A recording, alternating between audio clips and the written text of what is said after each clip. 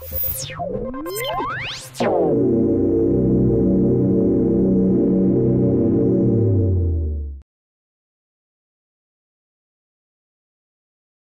lymphocytes move through tissues using an amoeboid-like mechanism that relies in part on the formation of membrane blebs at the cell's leading edge.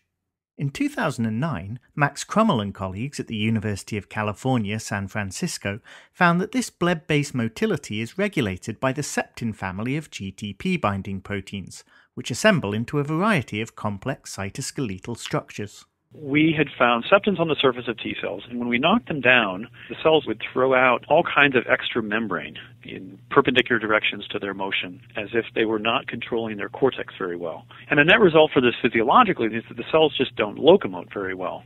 So we realized that there was some really critical function for this collection of molecules in helping cells keep their shop in order as they move.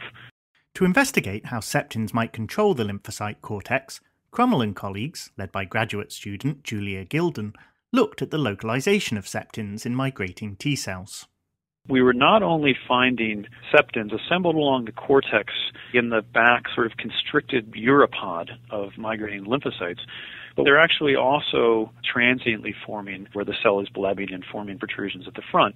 Similarly, though septins are concentrated at the cleavage furrow of dividing T cells, they can also be found all over the cell cortex, and mitotic cells lacking septins showed more blebbing of their polar membranes than wild-type T cells did. Septins are therefore enriched at regions of cortical instability. But, says Krummel, there were two potential explanations for how septins prevent excessive membrane blebbing. Were the septins stopping excess protrusions and blebs and things from being formed in the first place, or were they taking small forms of those and helping the cell to recapture them? Are the septins basically statically involved as a sort of a cortical mesh keeping the membrane in order, or do they respond to some sort of cue and say, okay, now we want to retract that material? To answer this question, Gilden et al. Used an osmotic swelling assay. Cells are put into a hypotonic media which causes them to swell. And from our perspective, that is basically forming one big bleb where the cell membrane swells outwards away from the cortex. And then using flow cytometry, you can ask how big the cell gets and then how long it takes it to recapture that membrane that's been spewed out in response to the hypotonic stress. Cells lacking septins swell to the same extent as control cells in hypotonic media, but they took longer to return to their normal size, indicating that septins are involved in retracting membrane extensions rather than in preventing them from occurring in the first place.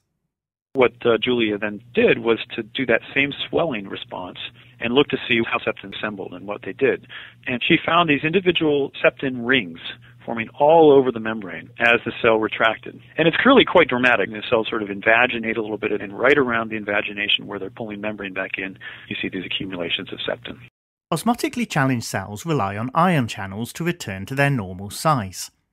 Gilden et al. Found that septin rings still formed at the cortex when membrane retraction was blocked using ion channel inhibitors. So their recognition of this expanded membrane happens even when the membrane's not ever going to be pulled back in.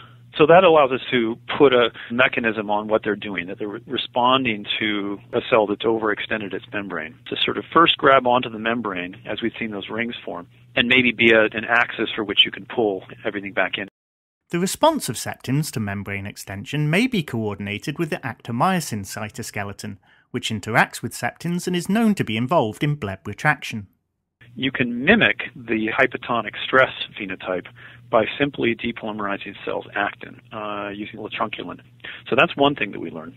The other thing is that the inability to retract membranes that we see in septin depletions is, as it were, phenocopied by loss of either actin or myosin. And so that gives you at least the hint that those are all three in the same pathway to pull the membrane back in. Live imaging revealed that both actin and septins localize to membrane protrusions in hypotonic conditions, with actin appearing first before septins accumulated as the membrane retracted back into shape.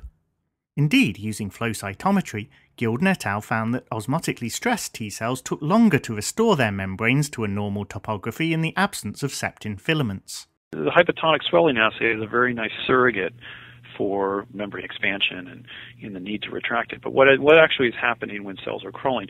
So Julia took advantage both of looking at normal cells and also looking at cells that are treated with a dynamin inhibitor. Normal cells will bleb as they crawl. Dynamin inhibitors make those blebs happen much more often. If you look at the Septin 6 GFP, you'll find a lot more of it showing up at the front blebby surface of the cells when cells are undergoing that kind of blebbing crawling. So Septins are assembling at these sites of motion, and in fact their assembly there correlates with how much of the blebbing-based motility they're undertaking.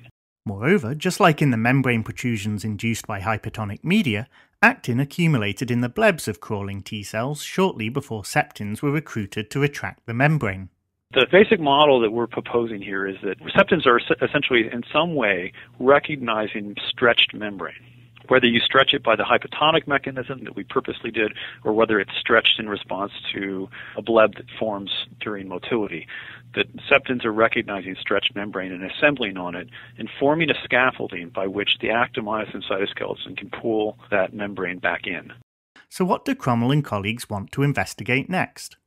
Well, essentially what we're trying to do at this moment is to generate a mouse in which we can knock out septins in primary leukocytes.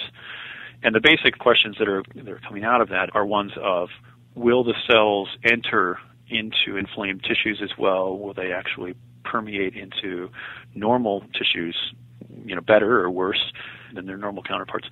And I think at some point the question has to be asked is how septins are actually regulated. You want, in some cases, to be able to expand your membrane into new domains, so at some point you don't want septins to be retracting it. And whether that's because septins do or don't assemble on the surface or whether the actin-myosin complexes don't pull on them, we don't know at this point. But those are the sorts of questions that are sort of leading forward as we try to understand better how cells permeate through tissues. In the meantime, you can learn more about how septins help to attract membrane blebs in the paper by Gilden et al., published in the January 9, 2012 issue of the Journal of Cell Biology.